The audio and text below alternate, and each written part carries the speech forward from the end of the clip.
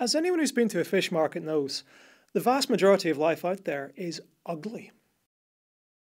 But why is this? We tend to be dull in what we consider beautiful and only seem to care about cute, fluffy animals, usually mammals, creatures that, like us, have hair and are warm-blooded and have faces. We're a bit egotistical like that and seem to only care about the things that are a bit like us. We are one of only 5 classes of vertebrates, animals with backbones.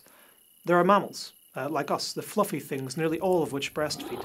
There are the birds, warm-blooded, feathered creatures, most of which can fly. Reptiles make up all the other egg-laying land creatures and a few more besides.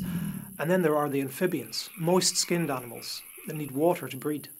And finally, there are the fish, scaly things that live in water. When we think of animals, these creatures with backbones are often the first that come to our minds. But they only make up less than 5% of all the animals on our planet. Most animals lack spines. They're what we call invertebrates. The most common of these are the insects. Now, they might not be pretty, but they are the creatures that make the world go round. Of all the animals, they are the group with the most members. There have been over 1 million found by scientists, and they estimate that there could be between 6 and 10 million of them. This could well represent up to 90% of all animal life, and some of them are ugly. The longest insect in the world is Chan's megastick, and it is mega. It's a stick insect that's about 2 feet in length. Giant wettas are enormous creatures that are related to crickets. The largest giant wettas can weigh in excess of 70 grams, making them among the heaviest insects in the world. They can weigh more than a sparrow. But there were even bigger creepy crawlies in the past. The largest insects that ever lived were likely to be dragonfly-like creatures of the order Protodonata, sometimes referred to as griffin flies. They had wingspans of nearly 2.5 feet across, and huge mandibles, making them formidable predators. Most insects, though, are small, which is one of the reasons that we sometimes struggle with working out where and how they live. Studying them can be tricky.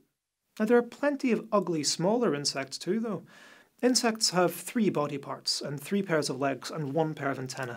They also have exoskeletons, skeletons on the outside of their bodies. In order to grow, they have to cast off these old skeletons like an old, out-of-fashion tracksuit.